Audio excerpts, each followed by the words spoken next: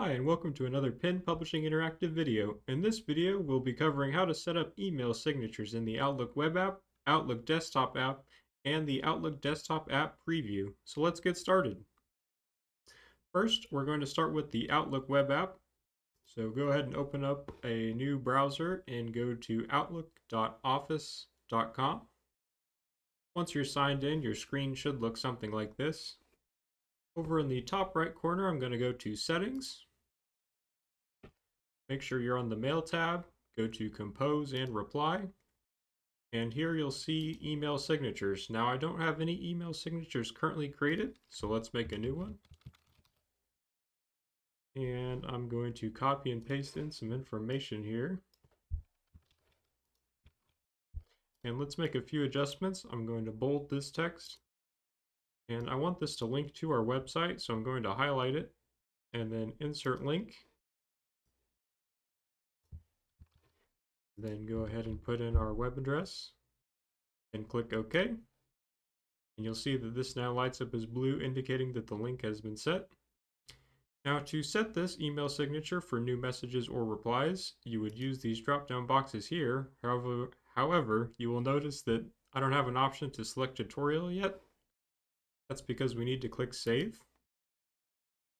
And now that I've clicked Save, you'll notice that I now have the option to set tutorial.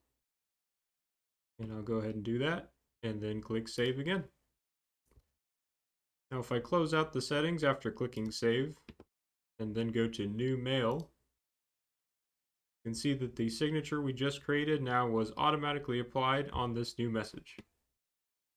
Next, let's move over to the Outlook desktop app.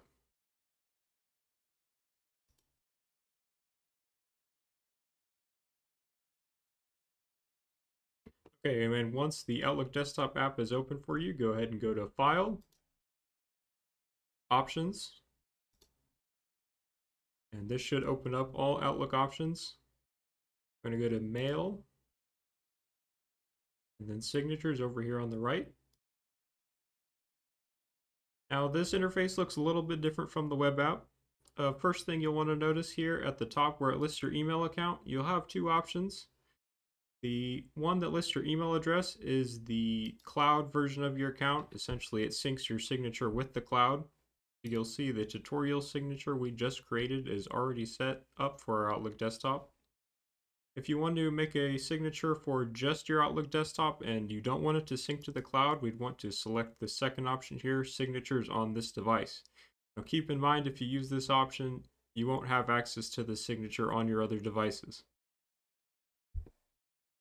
And if you want to make a new signature, you can simply hit this new button here, type in the name, and then you'll have a box for this. Simply add in the information you'd like to add. And then one other thing here, make sure you click Save. If you want to change for new messages or replies, you choose the option here, just the same as the web app, and then click OK. Click OK again, and now if I open up a new email, it uses the same signature that we created previously from the Outlook web app. Okay, next we're going to move over to the Outlook desktop app preview. And here this is just a pop-up saying that there's some features that aren't fully available yet in the preview build. You're going to notice that the preview desktop Outlook looks very similar to the Outlook web app. However, there are a few differences. If I click the settings icon here in the top right,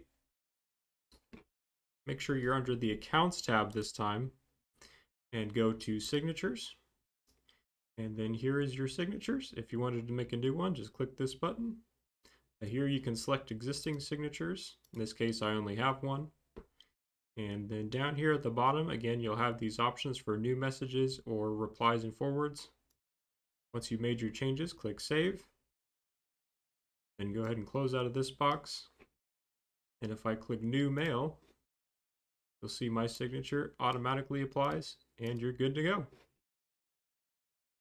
As always, if you have any questions about the services we provide, feel free to reach us at sales@penpublishing.com or visit our website at penpublishing.com. That's all for this video. Thanks for watching, and until next time.